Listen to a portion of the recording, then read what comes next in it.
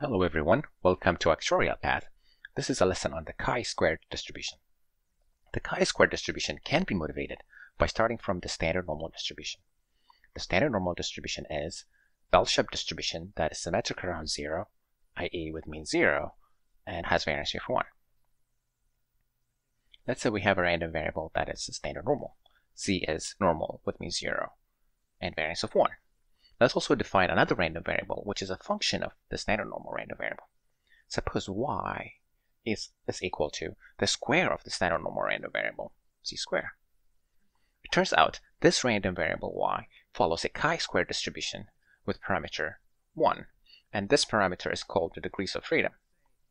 Let's also say that we have p independent and identically distributed standard normal random variables. We have the random variables z1, z2, all the way up to zp. Each of them are normal with mean 0 and variance of 1. Let's define another random variable, which is a function of these standard normal random variables. Y is equal to the sum 1 to p of zi squares.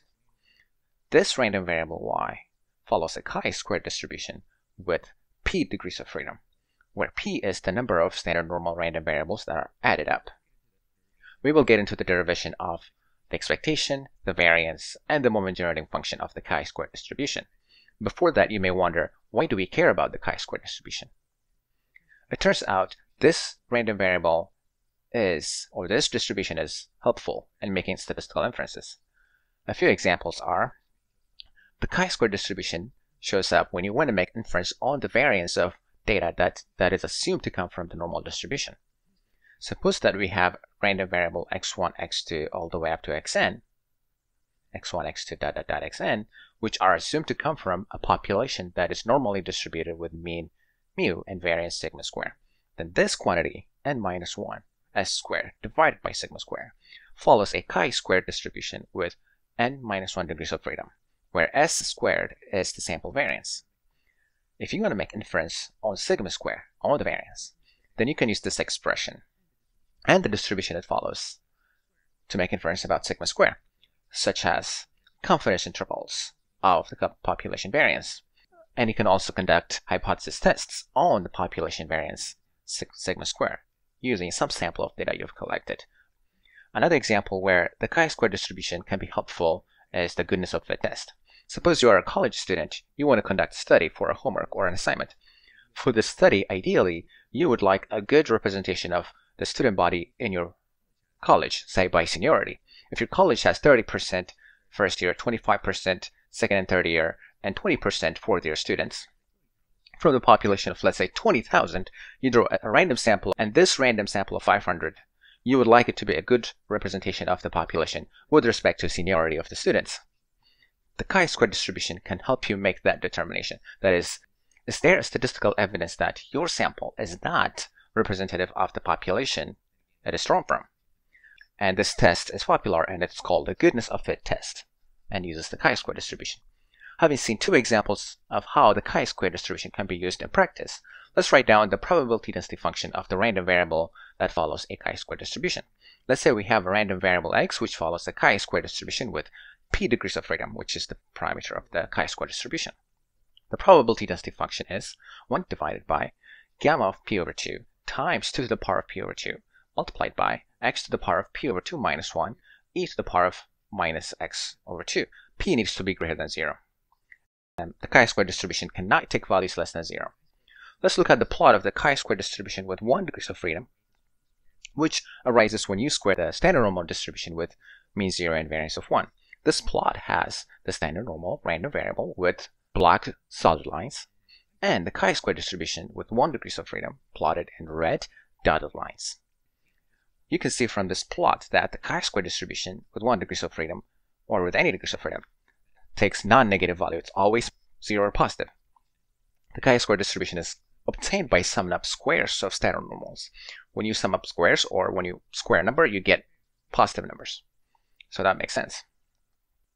It's really interesting to look at what happens to the shape of the probability density function of the chi-square distribution as you increase the degrees of freedom. For a chi-square distribution with 1 degree of freedom, the vertical axis is an asymptote, and the graph is right skewed. When the degrees of freedom is equal to 2, the PDF touches the vertical axis at 0.5. The value of the density at 0 is 0.5. For a chi-square distribution with 3 or more degrees of freedom, the value of the density evaluated at 0 is 0.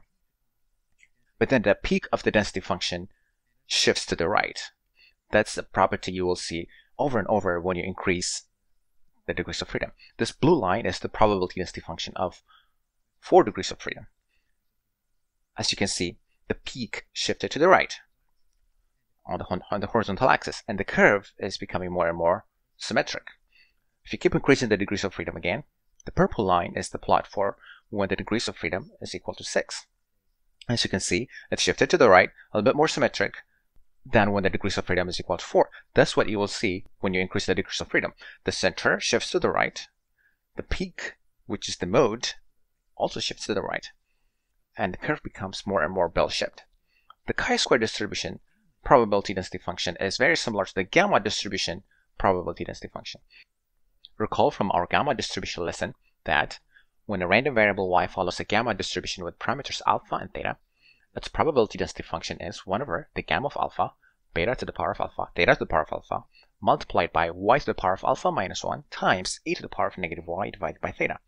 Y is not negative, greater than 0. When the parameters of the gamma distribution, alpha equals p over 2, and theta equals 2, then the probability density function of the gamma distribution is exactly the same as the probability density function of the chi-square distribution. What this tells us that the chi-square distribution with p degrees of freedom is equal in distribution to the gamma distribution with alpha equals p over 2 and theta equals 2.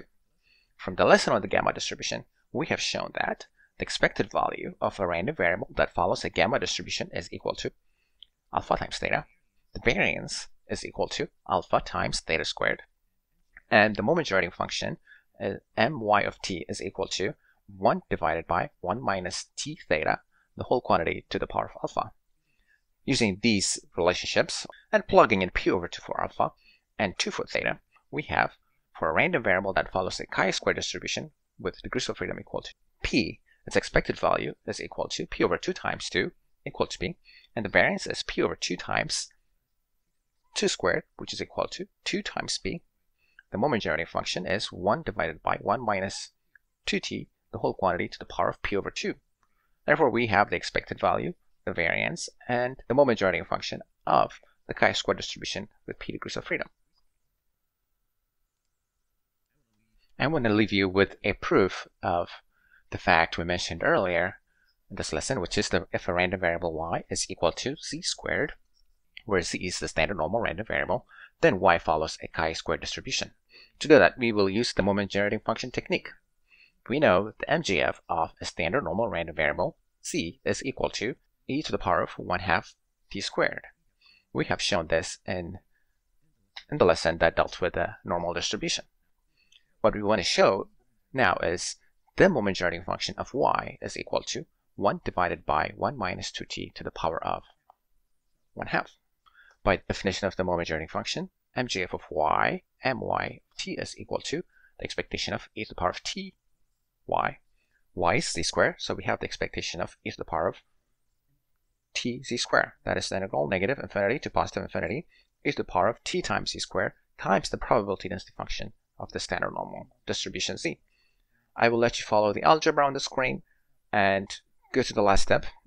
Then what we have here is the square root of 1 over 1 minus 2t times the integral negative infinity to positive infinity of the probability density function of a normal random variable with mean 0 and variance 1 divided by 1 minus 2t. Whatever we have inside the integral is the probability density function. Therefore, it integrates to 1, evaluated from negative infinity to positive infinity. So what we are left with is 1 divided by 1 minus 2t to the power of 1/2, which is the MGF of a chi-square distribution with 1 degrees of freedom. For your exercise, show that if we have independent and identical standard normal variables, z1, z2, all the way up to zp, p of them, then show that the y, which is equal to the sum of the square of the z's, follows a chi-square distribution with p degrees of freedom.